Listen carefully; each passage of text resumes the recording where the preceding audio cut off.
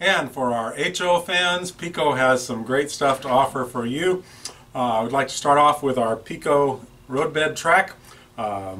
Reliably available. I think it's the best looking roadbed track on the market. It goes together nicely, it comes apart nicely, and can be reconfigured however you want. And it's marvelously flexible. I love to do this. This is very cool. It'll go over any kind of little irregularities on the floor or on the tabletop. I think you'll find, if you give that a look, you'll find it to be a great track for you. And other things in PIKO HO and N-Scale, the PIKO SmartControl Lite digital system.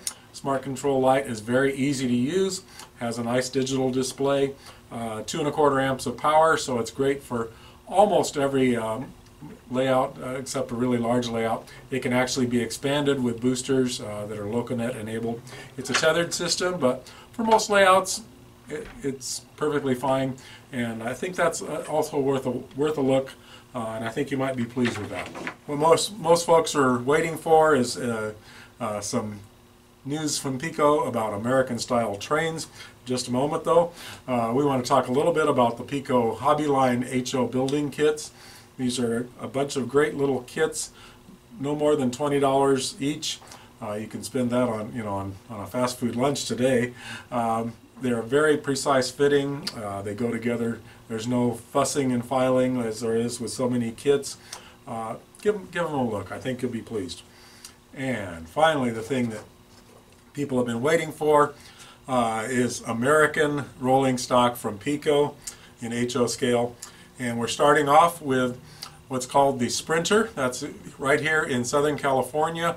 It connects with the Amtrak Surfliner and Metrolink and the coaster services, and it's a diesel-powered commuter rail service. This is how the train looks. This is a typical German paint scheme, but we're making some modifications to the tooling with the big air conditioners, much bigger than these, that are needed here in Southern California. And our crews have been out doing recordings and photographic safaris to make sure we bring you the details of that train. It's got a lot of cool, authentic sounds that you're going to hear.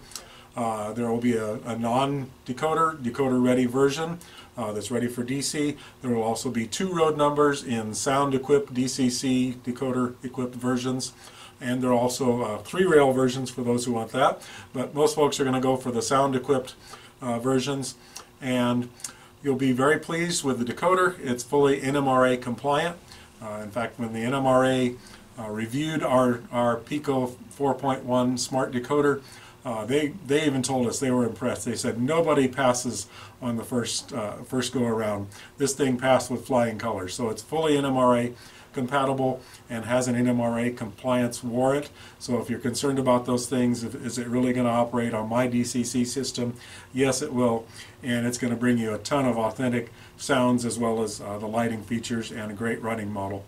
So that's coming late summer for fans of commuter rail service, and I think you'll be interested in that model. And we've also got a ton of interest so far in this little new Whitcomb diesel switcher. It's a 65-ton diesel that was built by Whitcomb during World War II. Built in Illinois, shipped over to Europe for use by the U.S. Army Transportation Corps, and it was all over Europe. They served on the first train into Rome, first train into Paris, first train across the Rhine. So many important historic things, and after the war many of them stayed there and were involved in just rebuilding and stayed as reliable, good running locomotives. Many of them also came back to America after the war, and they were expected to be needed in Asia, but that was over before they could get them there. So they were sold off to short lines and industrial railroads all over the country. We'll keep you in suspense for now. Right now, the U.S. Army Transportation Corps version with the authentic European buffers and European couplers, that's what's coming first in late summer. It'll be in the U.S. Army's basic paint scheme, but there are plenty of PIKO European cars to build an authentic train. So if you're interested in the history, or if you're into European trains, that's a great model for you. And other folks can look forward.